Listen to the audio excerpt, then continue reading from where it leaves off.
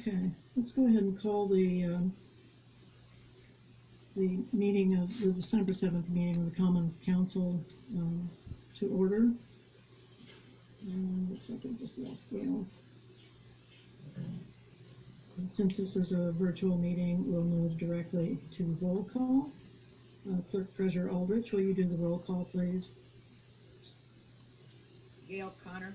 Present. Sandra Gora. Present. Spencer Kingery. Present. Cody Nelson. Present. And Mike Isley. Present.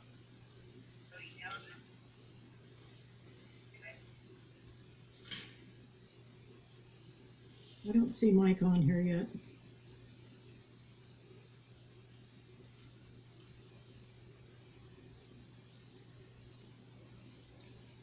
The first order of business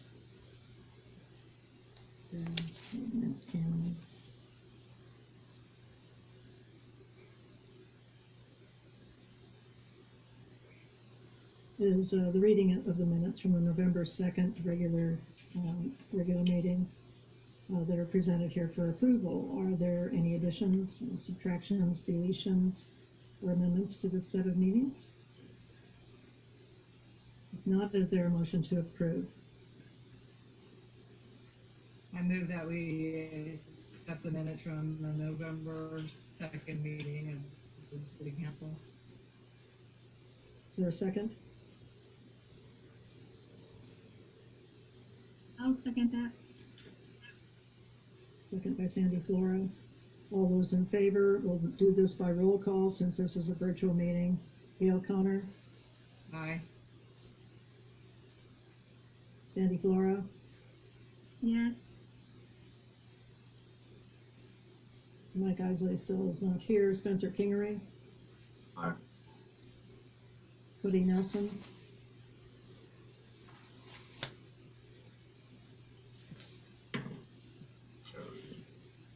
Cody apparently got dropped off. Hang on a second. Here he comes.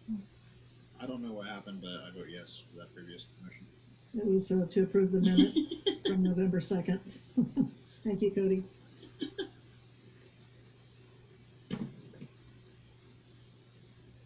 So for unfinished business, tonight we will have the third and final reading of proposed ordinance 2020-9, an ordinance regarding unsafe buildings. The proposed ordinance passed on first reading on March 2nd, was tabled on August 3rd. It was passed on second reading with amendments on November 2nd. Is there a motion to pass ordinance 2020-9? I move that we pass ordinance 2020-9 on third reading. Do we have a second? I second. Cody, was that you? Yeah.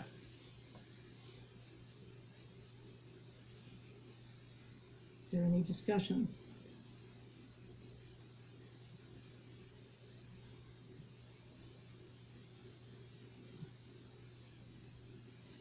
Hearing none, we'll take a roll call vote. Gail Connor, Aye. Sandy Flora, Yes. Spencer Kingery, Aye. Cody Nelson, Aye. motion carries.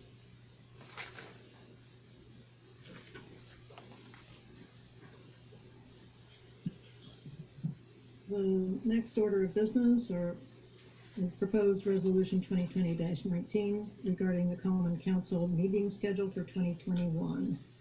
Is there a motion to pass resolution 2020-19? I move that we pass 2020-19. A second?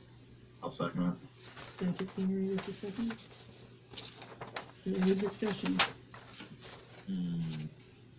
I would say, does anybody think moving it to 6:30 start time would be a good idea? I know that a lot of the Board of Works meetings have been running over, which it is what it is. Maybe they need more time. Doesn't hurt us to maybe get it started a little later. Just a thought. It was originally at 6:30, and they asked to move it a little bit earlier. Okay. We're gonna ask the Board of Works to consider moving their meetings to maybe 5:15, so they have more time. I guess oh, go ahead, sorry. Sorry, if I could weigh in on that. I think even it was at 7. Gail, correct me if I'm wrong. I think at one point it was at 7 for quite some time. I think it's pretty hard when you're, just get the 2-hour window for a lot of us that stick around. What if maybe Board of Works bumped up 15 minutes, even 10? I mean, 10 minutes would be a funky time, but maybe 15. Is that gonna mess up with Mr. Bradshaw or Mr. Yates' work schedule? I don't think Dick is still on, but Cameron indicates it would be okay with him, and I don't have a problem with it. Leanne, is that acceptable to you? Yes. I mean, it's just a thought. It's not. Mhm. I kind of wanted people to give me their thoughts on it. Yeah, they do need more time. Well, and then, yeah, I mean, I'll be honest, it plays a little part for me in my job. It might give us a little more time getting here. 6:30 would work for me as well. I'm game for whatever. I actually have a shift partner now, so I'll be able to take off time as needed. I'm fine with whatever we do. So I would motion that we amend 2020-19 to be 6:30 across the board instead of 6, and pass as following. Does that work for you, Mackenzie? I will defer to you all. I prefer not to have it start late, because when we have those really long meetings, we were finding ourselves there until 9 p.m. I mean, it gets, and we're all working a full day. Anyone that has kids, it gets a little difficult when we're here that late. But if that's what everyone wants, that's what I'll do.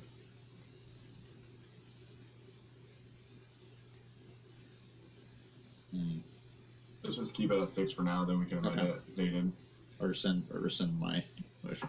Sorry, Cody, I'm not It's trying all to be right. a No. here. I mean, if I might just have to be late sometimes next year. It's all right. We'll figure it out. We'll probably all be virtual anyways, so. Honestly, probably. So. For quite a while, I'm afraid. Okay, so we'll leave it at 6 o'clock, I think, is the consensus for now. And on the motion to pass, Gail, Aye. Sandy Flora, Aye. Spencer Kingery, Aye. Cody Nelson, Aye. motion carries.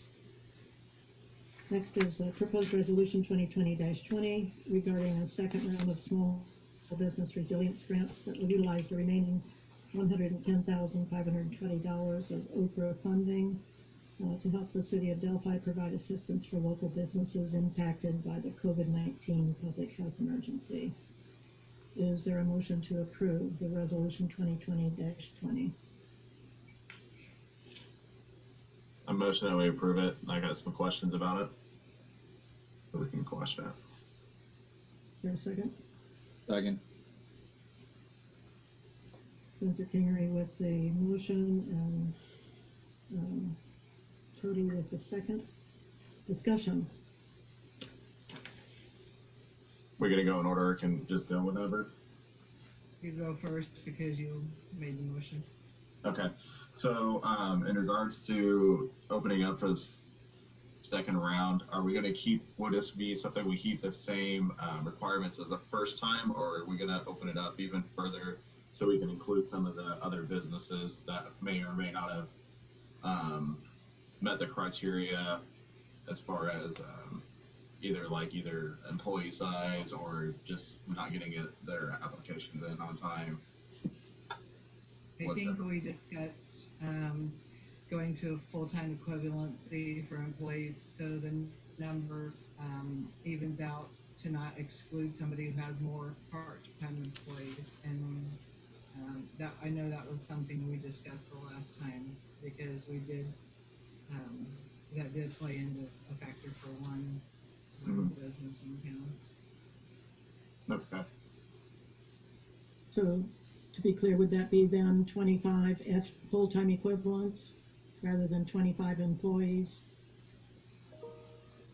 We can do 25. We can change that number, but I know that I've spoken with those business owners, and if we do FTE, then they would qualify. I'm okay with that if you want to do it that way. I feel like since we already got, we already did the first round of it, and then we went through and got reimbursed with the grant money, and then this would, we got the money there. Let's go ahead and open it up and see if we can help more, as many businesses as we possibly can with this. Was there anything about the application process that you all required round one that was overly cumbersome when reviewing that you don't think was necessary and could eliminate for round two, or all of that you feel is still necessary?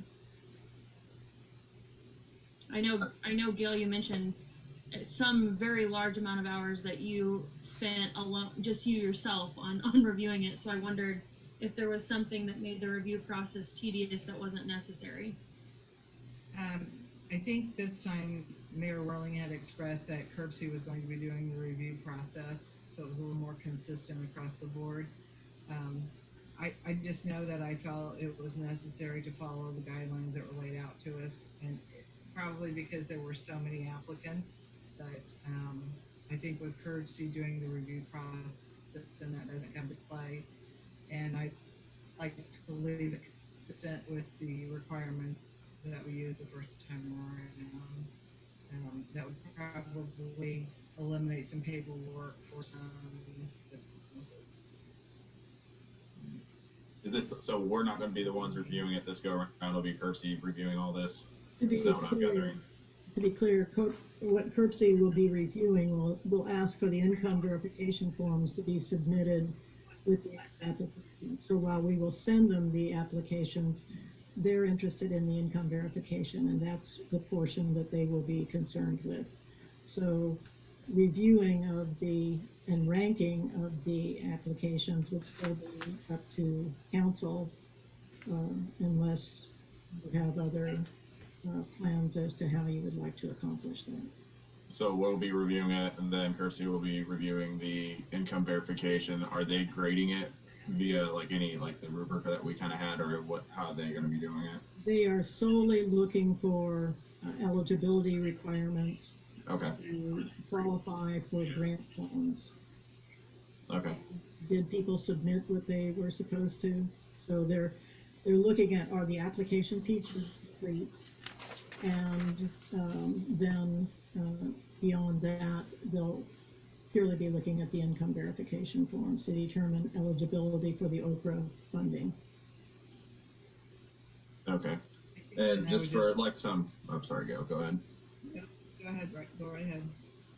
For some easy clerical aspects of it, or however, I'm not wording this correctly, but is there any way we can have the applications have to be typed out so we can actually read some of it, because some of the handwriting is not very good, and it makes it harder for us to read it. So I don't know if that's something we can they have to either they can fill out the PDF when you send it to them, or they can print it off from making it a Word document and print it off. But I think it'd be easier for us to read and go through instead of trying to decipher handwriting on some of them. You want to make that a requirement or a strong suggestion? Strong suggestion, so we don't have to change the requirements.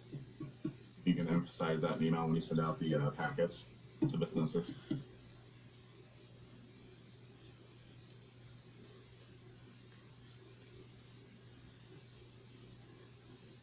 I think if that's the case, that we're going to be doing the evaluating, then I think we need to make sure that we're all following the requirements of the rubric. I know there were some comments made prior that points were given so that people would get the full amount of money, and I think that we need to make sure that we are following the requirements of our filling out of the rubric so that it's consistent across the board. also want to ask, because at the last meeting we talked about contacting businesses and finding out about needs. So I just wanted to ask each member of the council who you contacted and what you found out about needs.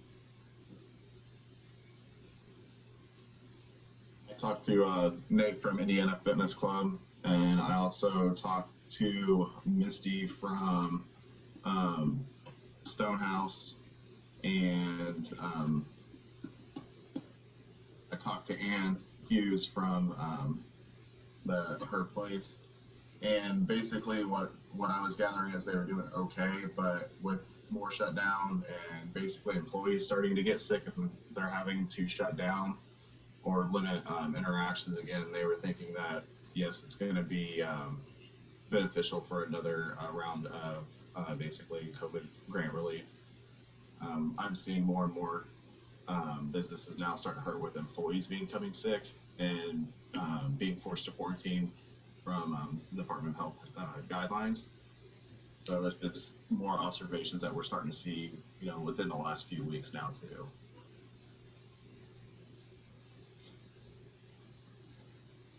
Talked to the Mendells. They've lost quite a bit because they weren't able to take their Blue Moose truck to different events, and their screen printing was hurting because of schools not having all of the extracurricular activities that they normally do. The Opera House had been shut down. Talked to them, and I had talked to Erin Jubriel. She kind of mentioned that she's come across people that still are a little afraid to come in to her shop, just out of fear. So I believe that our businesses are in great need of this second round as well.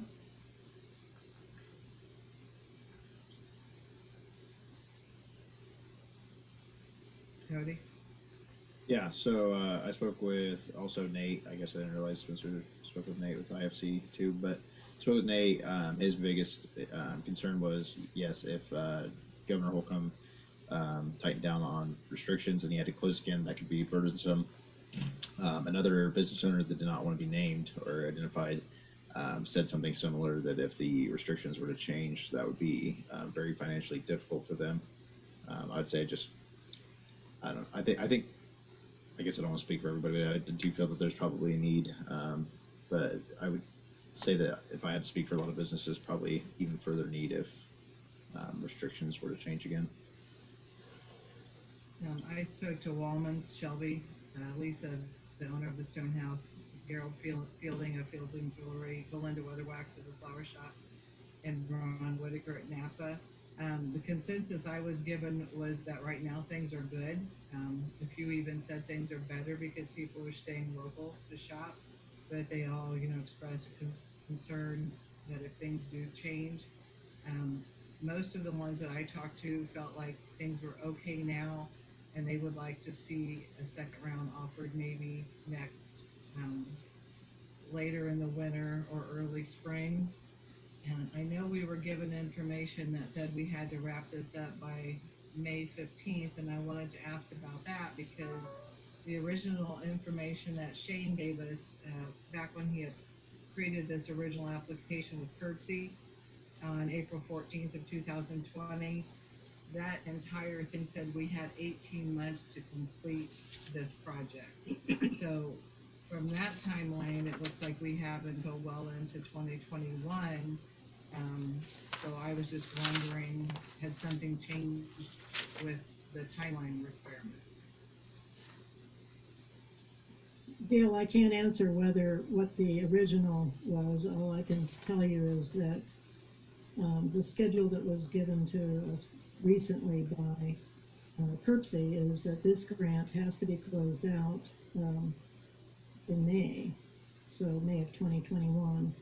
I know that there is now a second, or a phase 3 of Oprah grants for CARES Act that will be starting up and coming into, I think the applications are due mid-January. That was something that was on the agenda for later. But this particular grant for phase 2 has a May date.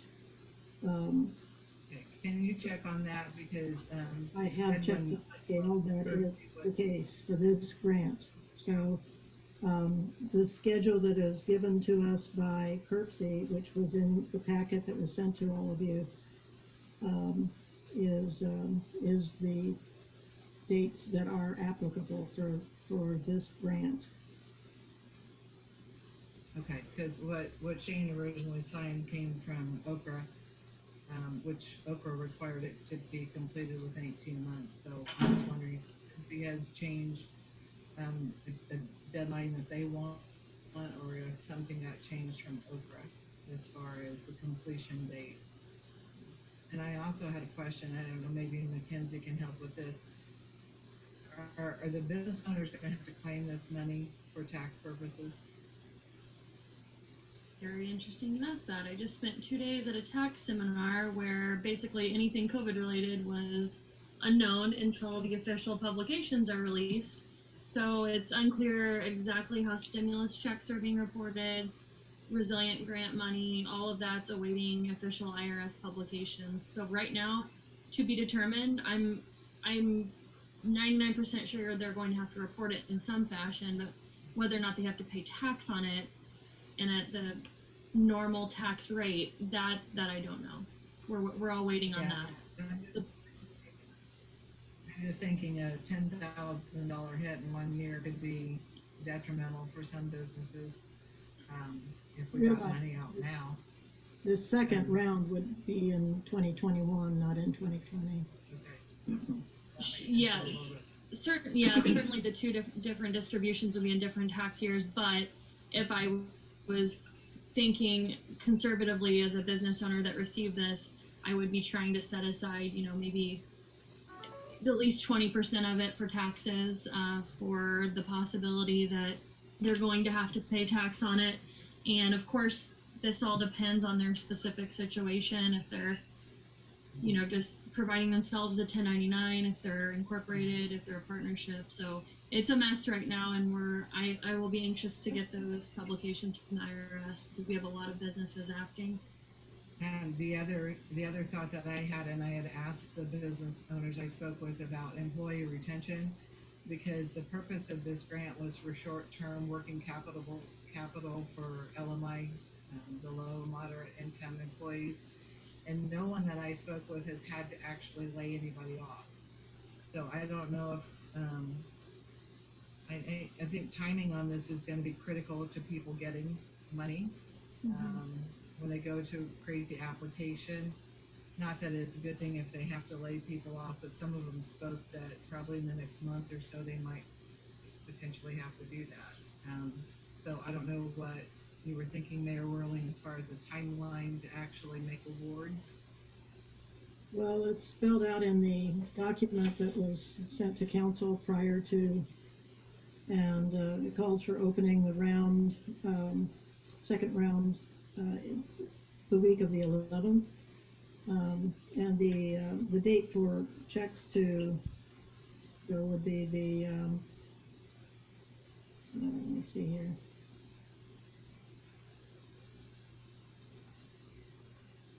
Probably the week of February 1st would be when money would hit the account, and we could pay the grant recipients unless we choose to do as we did last time and pay the grant recipients out of at a rainy day and then reimburse when the money comes from Okra. Hey, this is Mike. Can you hear me? Yes. I finally got connected. I got in late and I apologize. I talked to 3 or 4 business owners here in town, and there's a couple of them that said if COVID hits again and they're cut way back, they will probably have to close their business. So I think we need to do it as soon as possible, like we did before, write the checks out of the rainy day fund, and then when we get a check from the state, then we can put it back in there. Because the business owners they're hurting. That's what I've heard from them, and I know everybody else probably has too. So I missed some of what you guys said, but I know that they are hurting. If I could chime in on kind of piggyback on something that President Pro Tem Connor mentioned, just kind of food for thought in the PPP program, the payroll program that you could apply to government for.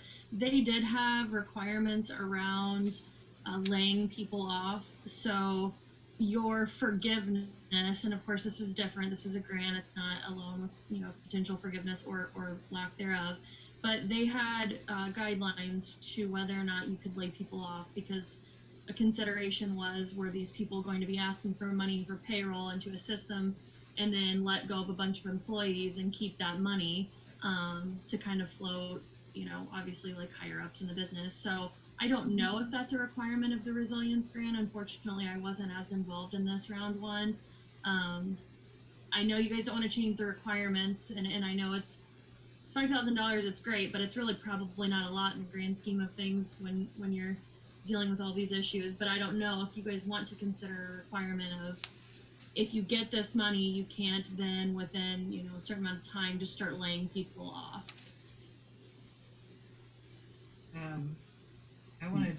I think that's a good consideration, and I also wanted to speak to what we're going to be talking to tonight about the mask requirement. I asked the business owners that I spoke with if they were wearing masks, if they were requiring their employees to wear masks, and if they were posting the signage as required, because really this is about not trying to shut down businesses, it's about trying to keep them open and keep people safe. And I wanted to ask the council, do you think we need to have something in the application for those that I know some cities are not even considering people who are not following the governor's mandate. If they're not posting signage, if they're not requiring their employees to wear masks, then they're not even eligible for this money. I think it's a small thing to ask to alleviate the number of COVID cases rising in the county. So I'm not sure how you do that.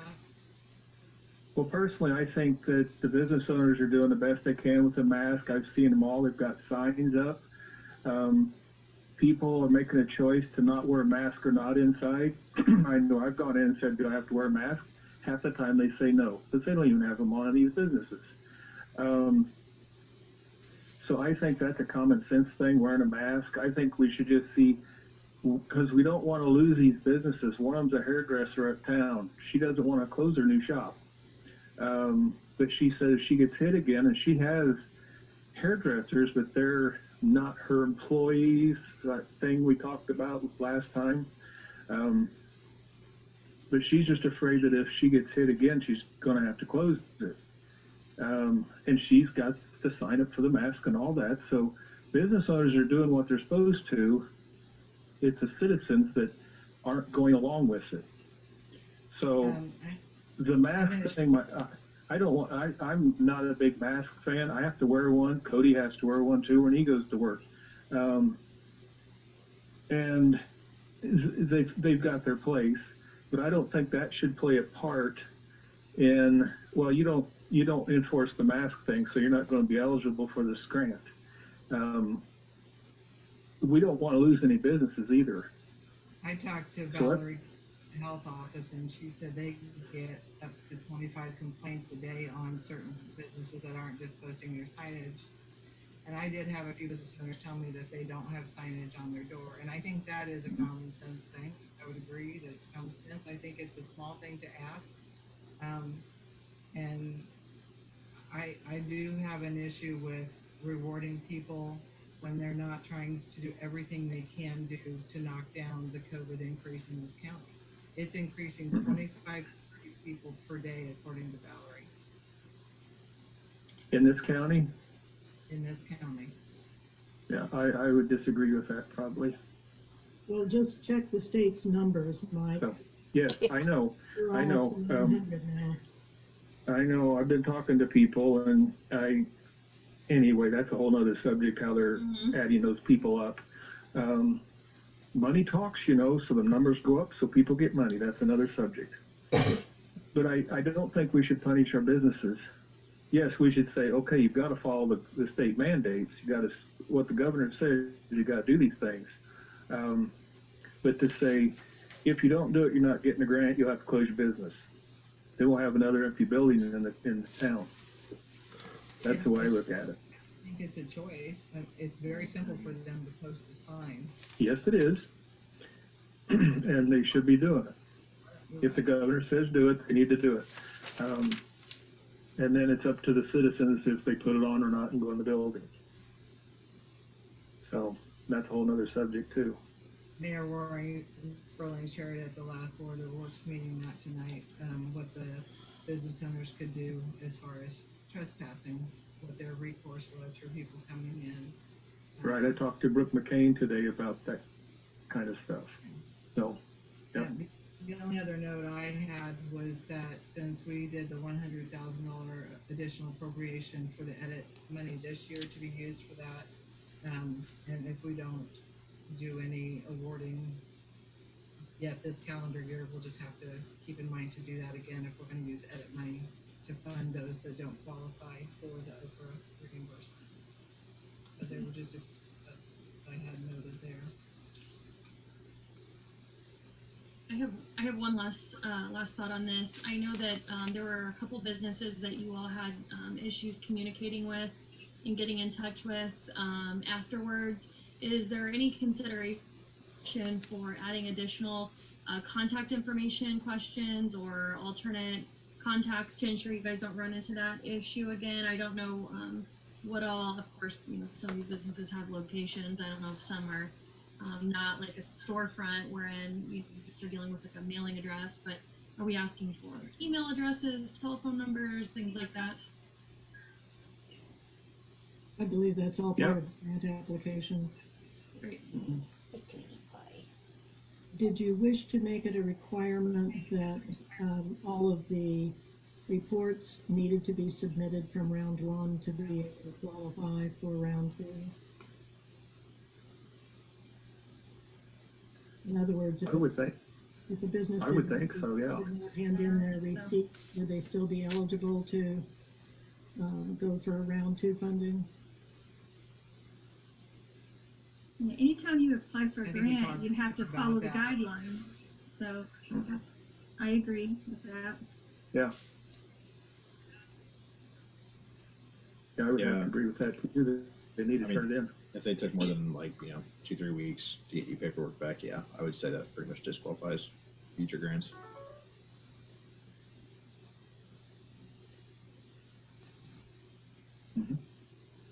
I agree with that. Yep.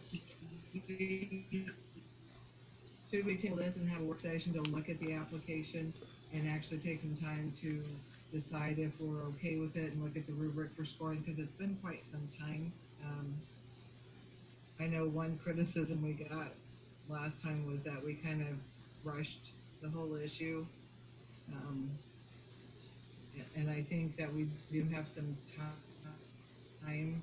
We can have a work session yet this month and just look at the rubric, look at the application, and make sure it's what we want before we make it available. Because I think you said January 11th you were going to open. Is that correct, Caroline? The applications would need to be in by January the 11th. We would have to have completed applications by January the 11th.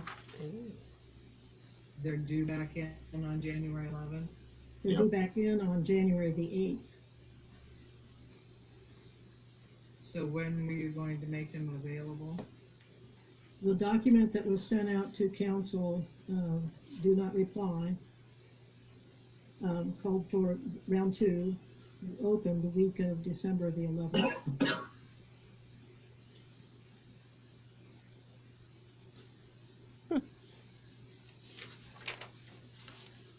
And that's going to start at the end of the week. So we don't have time to go over those applications again. We did that last spring. And we kind of rushed it last spring because the businesses were hurting. They were in trouble. So we had to kind of get busy. Right.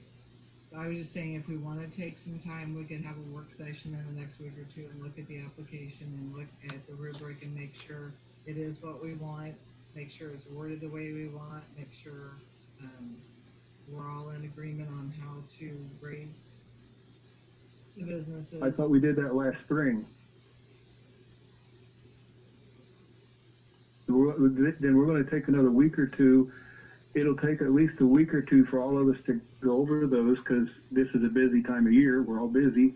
We're not going to sit down and look at this. No, I don't think we have. I'm talking about just looking at the basic application form and the rubric form and deciding and make sure it's, there weren't any things from the last time. Now that we've been through a round of this, we didn't really have any follow-up and decide, you know, if we were okay with the application, if we were okay with the rubric, if everyone was in agreement on how to score. We kind of all just did our own individual things. I think it would be helpful for us to have a work session so we're all on common ground. We may have to push the timeline back a week or two to get the applications out. I think we have some time to do that. Gail, if I could recommend that you first look at the application. I understand that you might want a work session to go over the rubric and how you're going to score, but if you could, you know, review the application, see if you've mentioned a few things that need to change. I'd be happy to add the things that you've already mentioned that you would like to change, the 25, the full-time equivalent rather than 25 employees, perhaps a mask requirement, although you'll need to determine whether you want that in or not. It must have complied with the requirements of round one in terms of getting your you know, receipts in your final report, final grant reports in. I can certainly write that up, send it out, and see if there are any changes, additional changes that need to be made. And then if you have a work session to talk about the rubric and how you're going to score, you've got really until January the 8th to get that part done. Would that be acceptable? I think that would be fine because we kind of talked about the application tonight. I just think it would be beneficial for us all to be on the same page and make some determinations about how we're scoring before we do that again.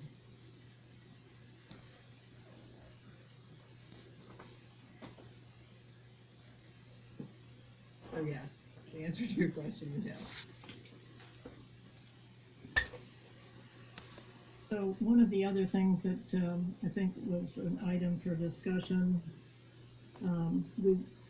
if all of our applicants are eligible for the OPRA funds for low to moderate income, we could give 22 grants out of the remaining funding from OPRA. Last time we had 36 applicants.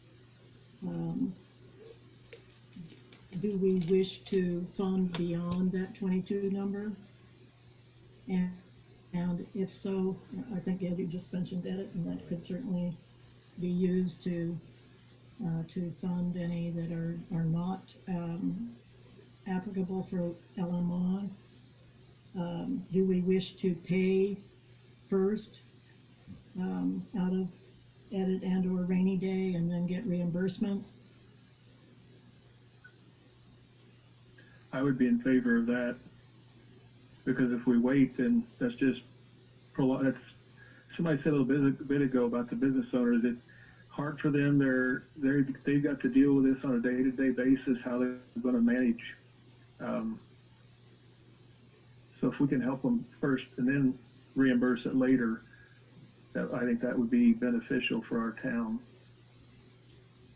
Mayor Whirling, do you know if we put the OPRA funds into rainy day as a reimbursement, does that count towards the 10% that we can put in rainy day? I do not know. Leanne, do you know? I would say no.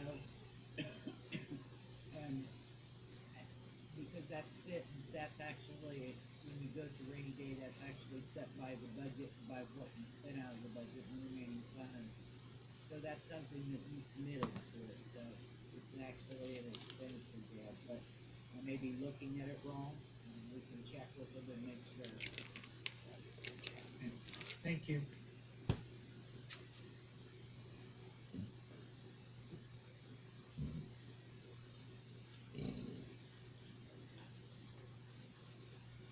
where is the council on the amount? Are we wanting to leave it at a potential $5,000 cap, or are we going to go less than that, or more than that?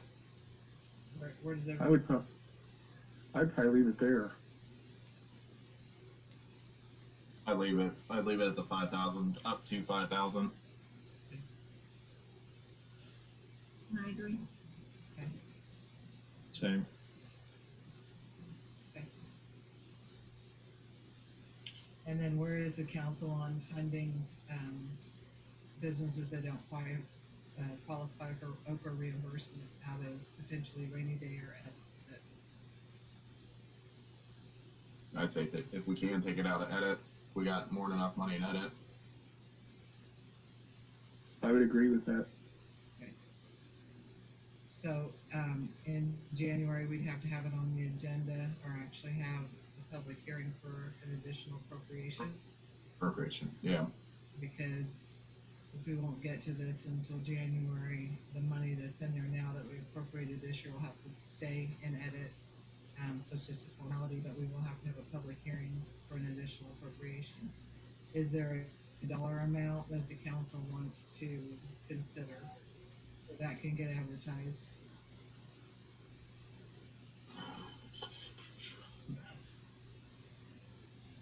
Mayor Whirling, what did we actually need above and beyond the Oprah money? Beyond the Oprah money in the first round, I believe it was 76. You have that number handy, Leanne? No, I don't, but it seems to me like it was either 77 or was it 79? Am I doing too much? It's under 80. Yeah, it was under 80, but Do we want to just put 80,000, advertise it for 80,000 for the appropriation? Either that, or if we used rainy day, then the money will be there next year because we budgeted rainy day money. I'd prefer to use it out of edit, like you said, Spencer. I'd prefer not to use the rainy day money. How much money do we have left in edit right now? It's about 700. And on the sheet. Say again. It's about $700,000. Yeah, edit's got quite a bit of money in it. I'd say let's do the 80,000 out of edit, do an appropriation out of there.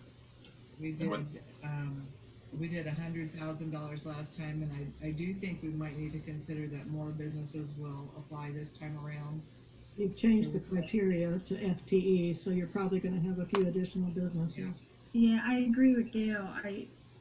If we did 22 grants and we got 36 now with the 5,000, you're already at 70, and that's not adding in the new businesses that we may get to qualify. So we want to make it 100,000 from 100 to 1,000 again. Yeah, make it 100,000. Okay. So we're good with that, council? Sounds good.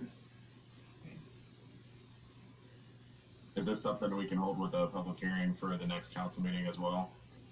Hold it before the next council meeting, so it's on the same date? Yeah. Okay. So it would be that first meeting in January. Is that Yep. what you're thinking? Yeah. It'll be at the beginning of the meeting.